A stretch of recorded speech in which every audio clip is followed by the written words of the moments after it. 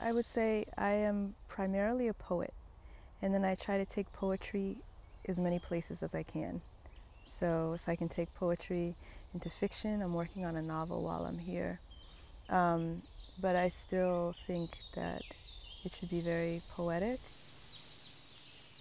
I had wonderful poetry teachers while I was in school. I think I loved writing when I was younger, and I loved writing in all kinds of genres, but it was really when I went to college and I had these fantastic poets as professors. Um, I, it was then that I really got turned on to poetry. And well, I love the precision of poetry. I feel like poetry has such an impact, and it speaks to the heart more than I think other genres, because it names those things that are very hard to name, and it does so in such a short period of time with such few words that it's very potent. You know, it's very exact. It demands a lot of you as a writer, and I find that I take that with me into other genres as well, like screenwriting or fiction. I think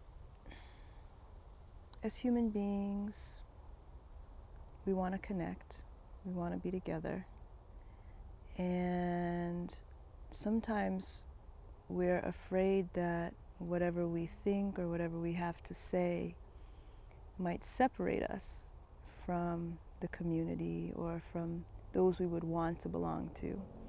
And so that effect is that, you know, we can silence ourselves. We can hold back, you know, very important thoughts, very important things that should be contributed. We all should contribute to the society. And I think that poetry offers a place for people to name what should be named, or to speak thoughts that they may be afraid to speak. And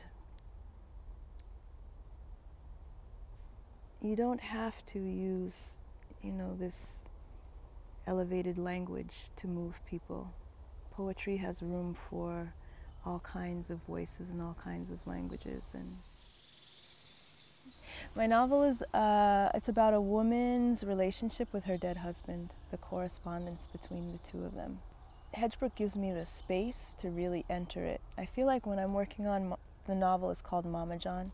I feel like when I'm working on Mama John, it's like going into a very cold ocean. Like once you go in the water, it's great and it feels wonderful, but it's really cold. And so, you know, as you're getting in, you put your toe and you're like, oh, I don't want to go in there. And in LA, there are so many other distractions that would keep me from actually going in the water. But at Hedgebrook, there's no other distractions. There's nothing to come between me and my writing. And so I can just go in the water, and then I can swim, and then I can go to dinner, and I can tell everybody else what's going on in the water, and then I can read them what came out of the water, and they understand. So I feel like I do end up writing about women a lot in my work, women's lives, or women's experiences. I think my work goes a lot of places. Some pieces are very political. The book, I'm also tweaking a book of poetry right now, which will be out in the fall. And that book is called Prayers Like Shoes. And I feel like a lot of my work is like prayer sometimes.